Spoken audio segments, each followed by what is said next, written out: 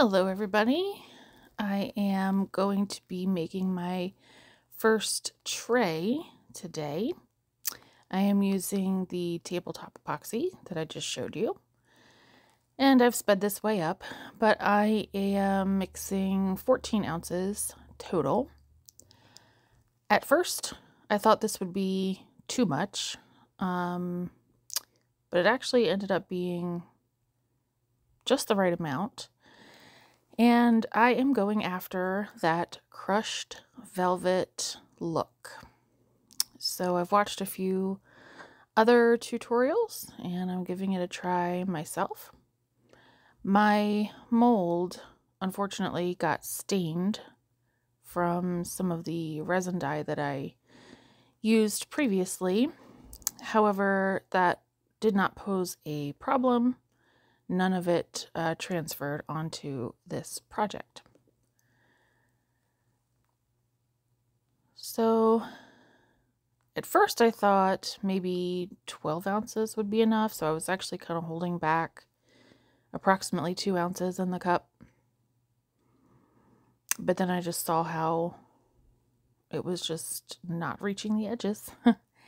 And I knew I needed a decent amount to create that kind of crinkle effect.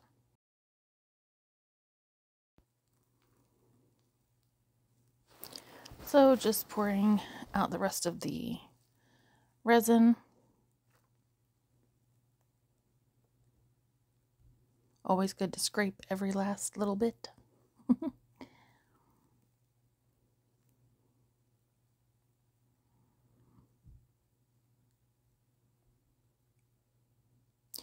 Giving it a good spritz with 91% isopropyl alcohol, covering it with a net, and waiting about 30 minutes. So I've had this shower curtain liner just kind of sitting around my house for several months. All right, so I am taking that shower curtain liner and I cut it up into smaller pieces. And a couple of things in hindsight. One, I should have not just like thrown it on top of the resin. I should have started in the middle and then smoothed it out to make sure that there were no air bubbles trapped between the plastic and the resin. So you'll see me lift up, just like right here, you'll see me lift up the plastic and kind of use my hand to push the large air bubbles out to the sides. And this is sped up, I think, 5 times as fast.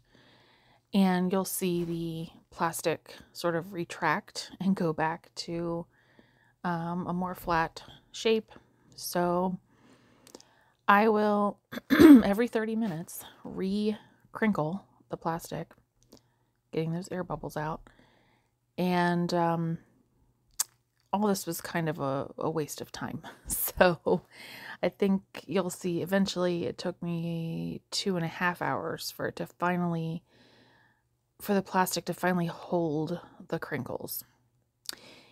You do see the 2 pink coaster molds I have in the background. I had mixed up some more resin and I was trying to make matching coasters with the plastic and the crinkle, but they did not turn out as well as this tray. In fact, I didn't even get to the point where I colored or anything like that. The resin from the coaster molds, I ended up just unfortunately tossing the resin from those. But I will try this again with them. I just know now that, and this was kind of a particularly cold day, like a cold fall day.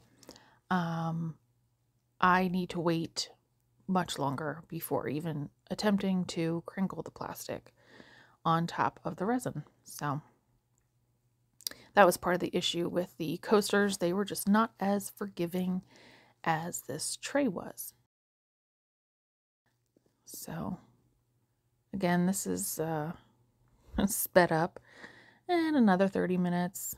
I just didn't want to wait too long and then miss that window of opportunity. So notice I'm using my bare hands at this point. There's no reason to use gloves if you're over top of plastic. And I didn't want all the crinkles to be in the same direction, so that's why you'll see me kind of turn my hands and go in different directions. All right, so this is my last adjustment. It was late at night, and I knew that this would be it.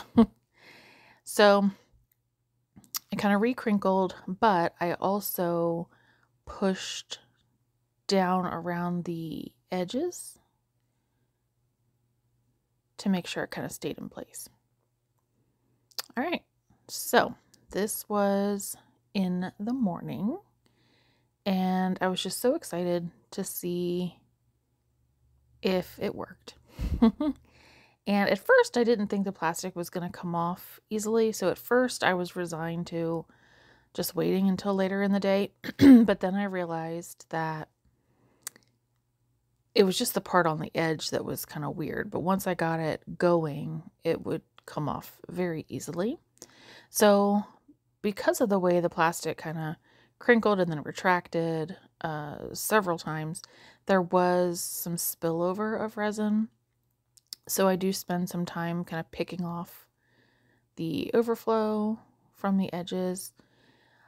It was still soft, so it wasn't particularly sticky, but it was pliable, and I knew that this was the best window of time to use my hands and then a pair of scissors, being really careful not to cut the mold, but to use the scissors to trim some of that resin that had kind of gone over the edges. So here are my nail chrome powders. Remember how I like to repurpose. And when you apply this to your nail, you actually use an eyeshadow applicator just like that. So I wanted to see if that would work, and it didn't really work that well, so I ended up switching to just a paintbrush. You'll see that shortly. But I knew I wanted to apply this chrome powder while the resin was still soft. Again, not sticky or tacky, but just pliable. And the reason I didn't want to wait until it was really dry and much harder was because the chrome powder would not stick unless I used some other kind of method to get it to stick. So I just wanted to take advantage of the window of time that I had and apply the chrome powders. So this is a greenish color, and I'm going to speed this up shortly. Oh, that was my testing area. So I have the compressed air, and I wanted to spray it to see if the chrome powder would stick, and it did. So I was very happy about that. So just deciding what colors to use, I end up going for the green, a gorgeous purple, a blue, I think. You'll see. One's more like a gray, and then also a sort of shimmery, whitish glitter. You'll see. Again, these are nail chrome powders, but they're basically made of the same thing. They're made of mica powder. So it's not a whole lot that I have. I ended up using up a couple of the little containers that I have. But I was really, really happy with the colors and the crinkles. I ended up having to get a different paintbrush because, yeah, I just did. The first one was just kind of like falling apart, because I was trying to kind of rub the chrome powder into the resin. So I was using a little bit of force, and that first paintbrush that I used after the eyeshadow applicator, it just started to really fray. So I used the compressed air to get off any excess powder. Probably should have done that outside. I'm in my garage and the garage door is open, so I have plenty of ventilation. I have a window behind me with it cracked, so I've got some cross ventilation. So at this point, I could have waited. I could have just let that be and then poured the black resin later. But I also know I could do it now if I wanted to. I didn't have to wait for the first layer to completely harden. So I think, yeah, I decided to cut a little bit more of that excess off. And then right now, I think I'm pouring 8 ounces. Yeah, 8 ounces of resin. This is very much sped up. I do not stir that fast in real life. And then I dye it using 2 things. One, a resin dye. Actually, yeah, I think I split it up. I split the 8 ounces, I think, 4 ounces and 4 ounces, because I wasn't really sure how much black resin I needed to cover this up. So just doing some more last minute trimming, make sure it's the best it can be before I pour the black. And anyway, I end up dyeing the resin with resin dye and some black alcohol ink.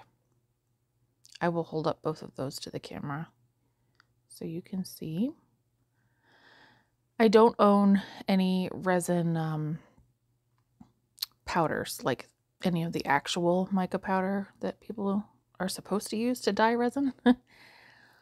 So because I was disappointed that the coasters didn't work out the first time I tried, I am now trying a technique that I've seen others try where you put the powder down.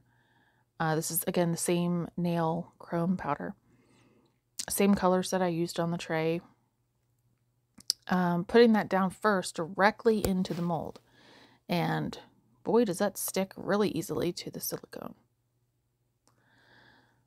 So I did not have enough black resin, as you can tell. So I am mixing up more and then simultaneously making the coaster. I made sure that I drizzled the black resin around the edges and that it got kind of into some of those crevices. And so I'm using my popsicle stick to just make sure that the resin gets all the way to the edge and then fills in, because I had some holes in those areas. So just making sure that that fills in those holes. I had overfilled my coaster, so I was trying to scoop resin out of it without scratching the powder. And then I think I mixed up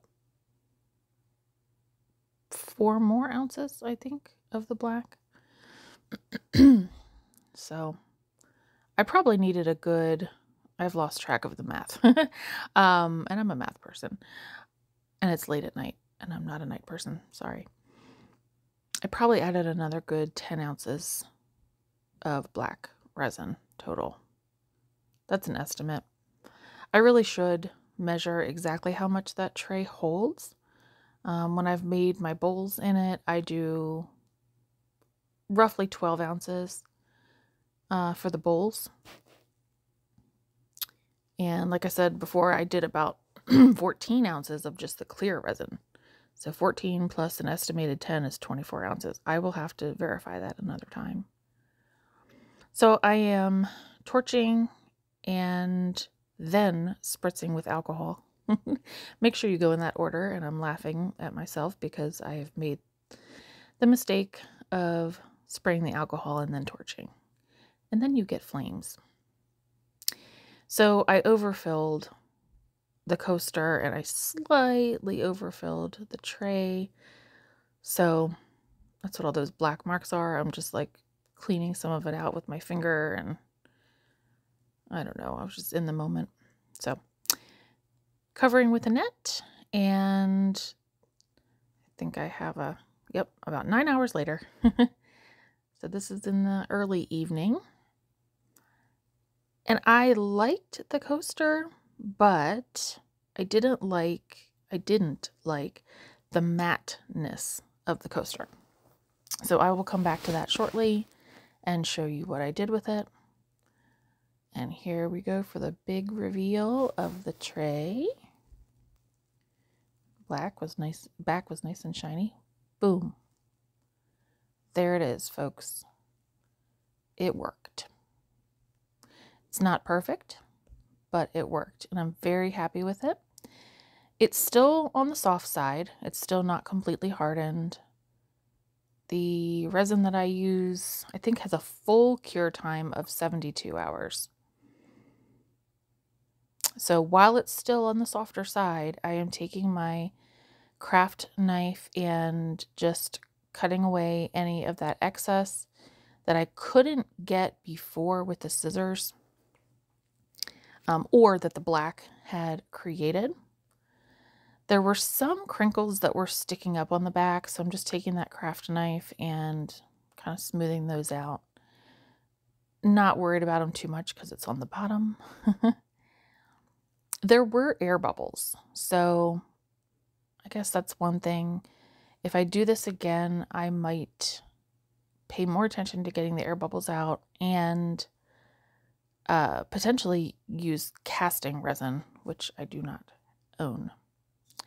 So I was working on this other project, trying to encase shark's teeth in resin, in the clear resin in the middle of that mold, but I could not get the air bubbles out of it. It looks orange because there's a cured orange and red layer on the very bottom, and I was trying to add a clear layer in the middle to put shark teeth into, but I could not get the air bubbles out. I had a really hard time. So I decided to try the raindrop technique, and I thought this looked so cool. But then I thought, Brianna, why are you putting clear droplets, and then once those dry, you'll have to put another clear layer on top of them to make it a flat coaster, and then the droplets are just going to disappear when you do that. So I was frustrated, but at this point I'm like, okay, I wasn't thrilled with the coaster to begin with, so I'm just experimenting. So I thought, let me try putting a drop of alcohol, black alcohol ink on each drop. That didn't look right. The ink started to run. And I knew I still had a little bit of clear resin left in that other mold that I was trying to do the shark teeth in. So I decided to spread out the black alcohol ink, pour a little bit of that clear resin, knowing that it's much easier to get air bubbles out of resin when it is spread thin. So using the popsicle stick to make sure I get that clear resin all the way to the edge. Meanwhile, swirling the black alcohol ink, not trying to mix it completely, but it's definitely important to push the resin all the way to that edge without it going over if you can help it. I will be trying the raindrop technique another time. So these are actually shells and very small shark teeth in the middle area that we found at Calvert Cliffs State Park in Maryland. And so I'm just taking the remaining clear resin and sealing in the back. So this is a coaster mold that I used, and then I spray painted the back with a blue spray paint because I just wasn't happy with it being perfectly clear. And so again, I'm taking my popsicle stick and pushing the resin all the way to the edge without going over. And here's a close-up. So that is the tray.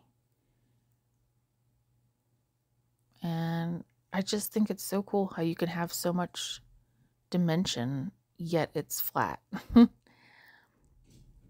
then that's the coaster, still wet, but I think I salvaged it, folks.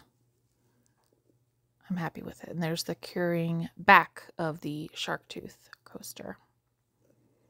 So here's a sneak peek. I'm making a marble tumbler.